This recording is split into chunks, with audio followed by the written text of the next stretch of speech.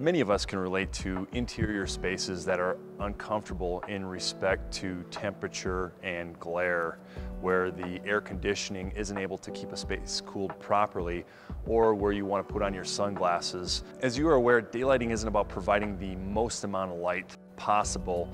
It's about balancing the right amount of light for a particular space. When I get a phone call asking if it's okay to put an aftermarket film on the glass of an existing building, I know that the correct daylighting balance was not achieved in the original specification. Comfort, energy efficiency, and aesthetics may all be obtained with the right glass design. Daylighting is one of the things about architecture that most fascinates me. It's very important to understand in designing with daylight where you want to welcome daylight and where you want to very carefully control and filter that daylight.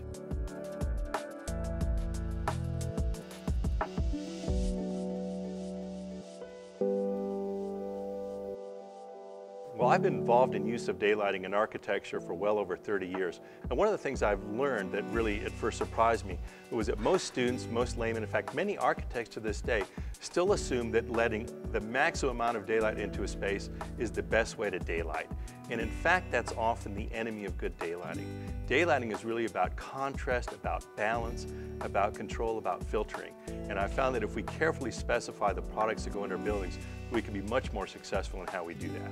You know, as architects, oftentimes we're faced with many different challenges as we're working on a project. And with the advent of sustainability and LEED coming into play these days, it becomes even more important to pay attention to all the little influences that enter into a project and helping to make design decisions.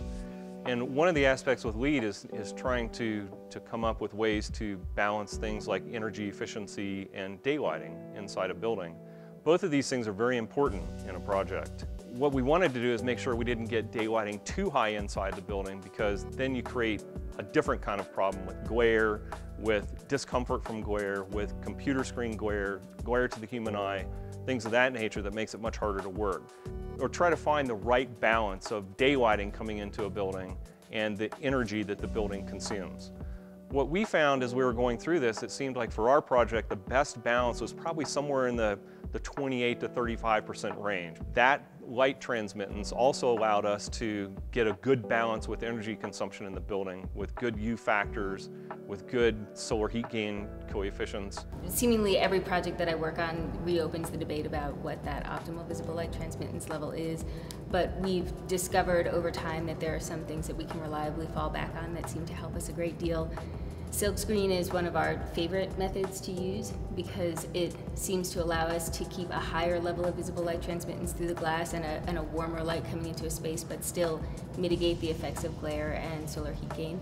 So like at this project, for example, we used a silkscreen frit in the lobby here with a very fine pattern, which doesn't interfere with the views, but it allowed us to have a much clearer glass. And the combination of that with a low E coating on the number 2 surface allowed us to experience or appreciate a 30% enhancement of the solar performance of the glass, which is really great.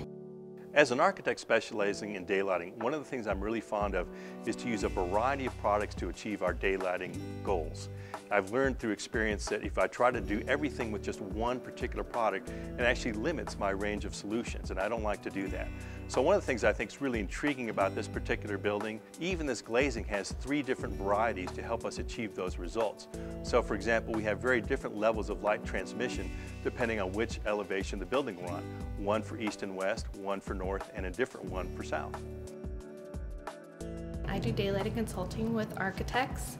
I do lighting measurements, lighting calculations, and consult with them on the best way to bring natural lighting into a building. We're recommending a much lower visible light transmittance today than we would have before. As you can see, the light in the area we're standing in is very comfortable, it's very clear, it's bright. 12% of visible light overhead is a huge amount of light. Many architects today go overboard in sort of the desire, I believe, to show their product off or show their building off with too much light transmission. In a vertical plane, you know, you want to stay below 40% visible light so that you can still see your computer screen and still function.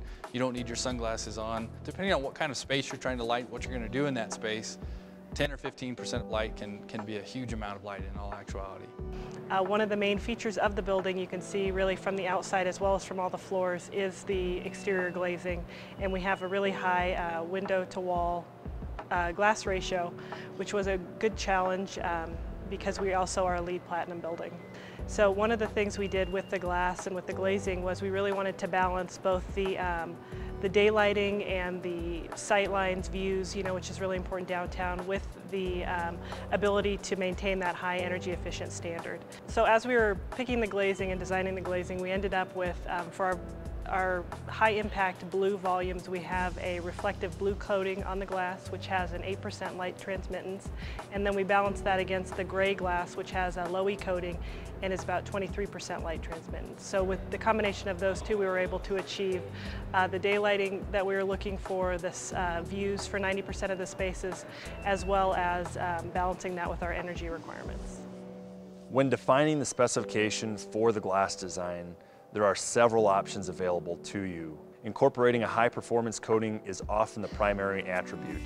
Tinted glass substrates and silkscreen patterns may also aid in controlling glare and managing heat gain in buildings. We like to refer to this balance as right-sizing the light and energy management for the application. We can help with recommendations to right-size the glass for your next project.